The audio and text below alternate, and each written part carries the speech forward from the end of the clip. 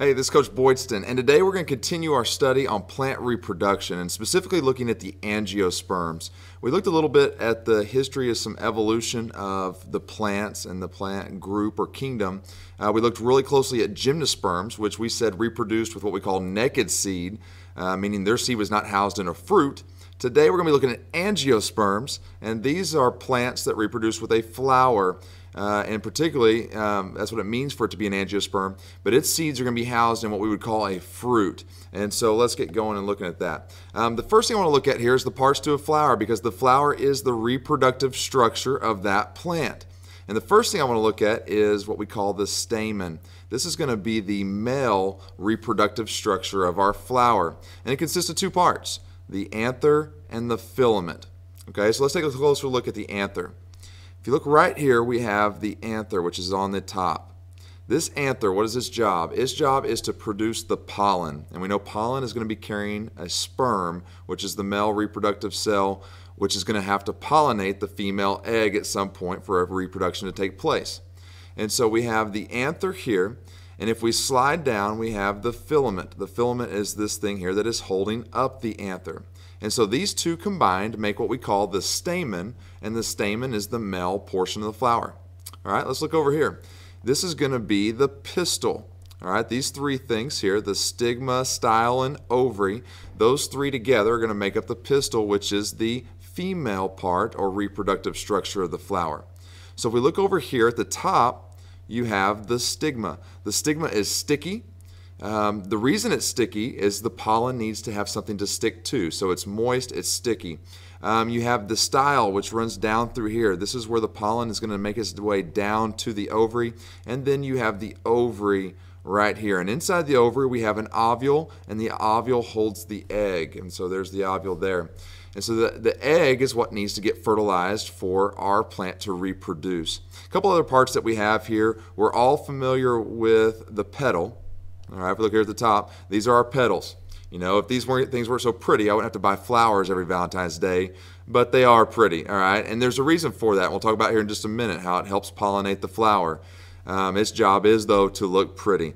Also, if you look down here at the bottom, we have a thing called the sepals. Now, sepals are what protect that bud as it's maturing. Let's take a closer look. If you look over here, I have some lilies, and a couple of these are open, and then several of them are not. These ones that are closed, what you see there is you see the sepals. They're closed and the bud is on the inside. Now when that flower opens, those sepals are going to open out of the way and the flower will become visible. Now lilies are unique. You can kind of see here, they actually have their sepals, when they open, look a lot like their petals. And so it's really hard to tell the difference between everything that's going on there. So if we take a closer look though at a real lily, let's walk over here. You'll notice, and like I said, the petals and sepals look really, really similar. And actually, this right here, and right here, that right there is my sepals. And then the petals here on the top. So those opened up first, and then the petals opened up second when we were looking at that. The other thing is I just want to show you what a real male part looks like here. If we zoom in here, you can see we have the anther, which we said is the portion that makes the pollen, and then we have the filament, which travels right down here, which holds up the anther. And so that together makes the stamen, which is the male reproductive structure. Right next to it, right here in the middle, we have the pistil, and the pistil consisted of three parts.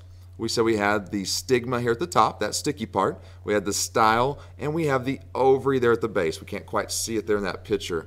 And so I just wanted to give you what a real flower would look like with these parts. So the flower is the reproductive structure, and it consists of the male and the female part, both right there in that flower, as opposed to the gymnosperms we talked about last time, that you had the male cone and the female cone.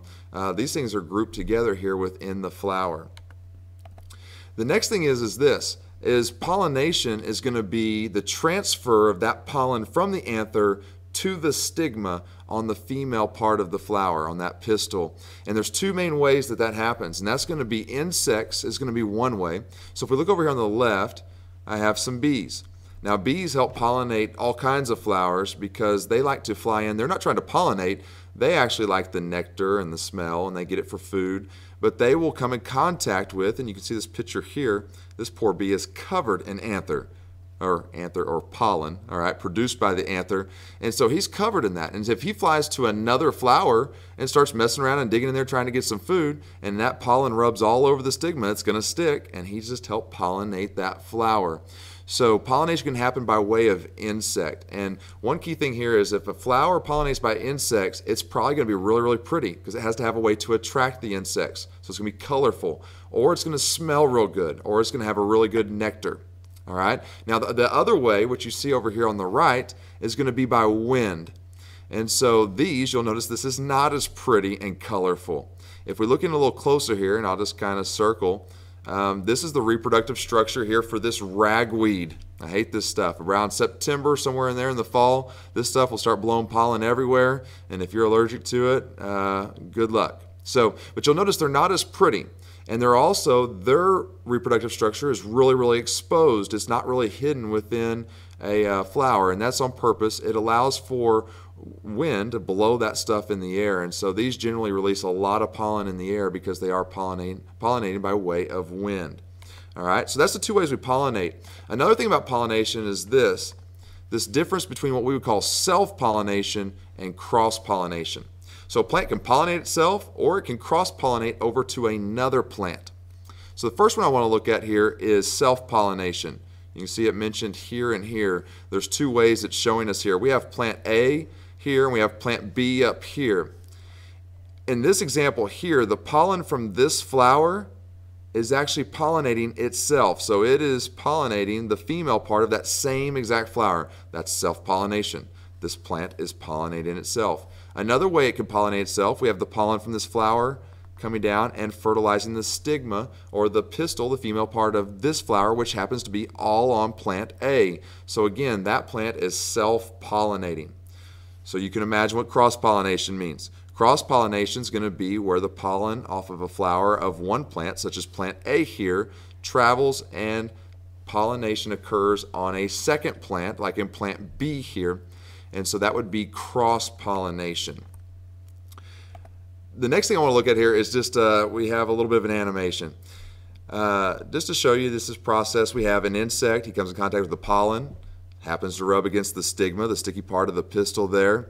The sperm is released from that pollen. It travels down the style, and then it's going to fertilize the egg there in the ovule of that ovary there on the part of the female pistil. And if that ovary and that egg gets fertilized, we know flowers don't last real long. They're going to weather, they're going to fall apart. But if it fertilized, then with the right conditions, that ovary is going to ripen into a fruit.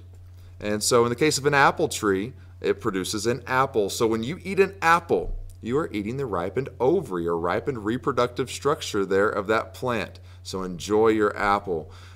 You also will notice right there in the middle, we have the seeds, which are right here, and then you have the ovary, which is around it, which protects that seed. So again, when I said gymnosperms and we had the pine cones, we called those naked seeds. Those were seeds. Those were open and they were visible. These seeds are housed within a fruit. And so angiosperms reproduce by way of flowers, and their seeds are found in fruit.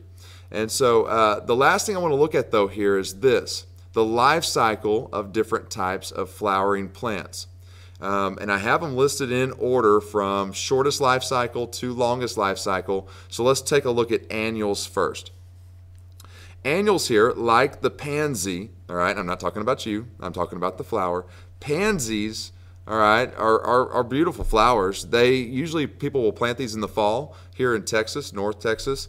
And they only survive for that one season, and when the summer hits, those things die. They don't come back. You have to replant them every year. So if it's an annual, think of it as I got to replant this thing annually. It's only going to last 1 year. The one thing about annuals, though, because their life cycle is so short, they generally are really beautiful because they need to really attract those pollinators and get that process of reproduction going very quickly because they know they don't have a whole lot of time to live. The next one you're going to see here is going to be the biennials. Bi meaning 2, ennial meaning 2 years. All right, so bi meaning 2. The example I gave here is a carrot. And one thing we know about a carrot, if you didn't know this, when you eat a carrot, the part of the plant you're eating is the root. And they actually call this a taproot. I mean, it's a very thick, it's not like those fibrous ones. This is actually a very thick root. So you have taproots and fibrous. Carrots have a taproot. But what happens is, biennial, it has a 2-year life cycle, meaning the first year it's not even a flower. All it's going to do is put all of its energy towards really producing and building up that root. And that's why carrots have such a thick, big root as a carrot plant. And then the second year, they're going to flower, and you can see the flowers here on a carrot, and they're going to look to reproduce that second year before they die off and they're done. So they have a 2-year life cycle as opposed to just one. And then finally, the last one here is the perennials. Perennials come back every year. And I'm a football coach, and so I hear this term happen all the time. In football, right now, Alabama, I would say, is running the show. Alabama is what I would call a perennial powerhouse. Okay, what does that mean? They are a powerhouse. They are a good football team every single year, it seems like, as of recent. And so perennial means it comes back every year. And so in the case of these daisies here, which we have here in Texas, these daisies are going to flower at a certain point of the year. They'll go dormant. They'll come back. Most of our yards here in North Texas, we have Bermuda grass. Bermuda, you'll notice, grows all summer and then all winter. It goes dormant, but then it always comes back. That is a perennial. A lot of our trees are perennials. And so this is the different life cycle of these plants. And the main thing with angiosperms is they're going to reproduce with the flower. They are flowering plants, and most plants on this planet are angiosperms and do reproduce by way of flower. So hopefully that was helpful. That was just reproduction in angiosperms, and I'm Coach Boydston. I hope you have a good day.